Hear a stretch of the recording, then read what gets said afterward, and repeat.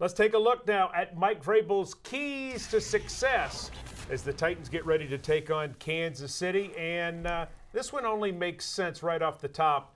No explosive plays for the Chiefs. Well, we're going to have to do a great job. Last week we played pretty good defense up until 4 plays for 140 yards, and that hurts you. That kills you.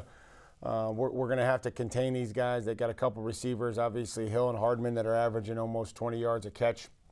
Mahomes likes to extend plays. LaShawn McCoy and Williams both have explosive games running the football. So this is an explosive team.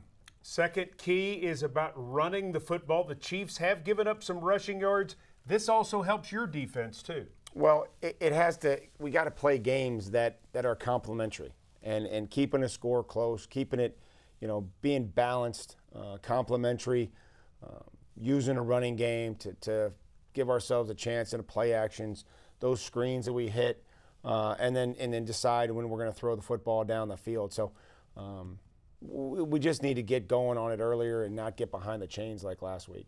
Final Mike Vrabel key to success: win the red zone. We've been getting down there and we've been scoring touchdowns, and we have to do that. And when they move the ball and they get down there, we can deflate them a little bit by forcing them to kick field goals. So if we can continue to score touchdowns, that's going to help us. And obviously we got to keep the Chiefs out of the end zone and force them to kick field goals.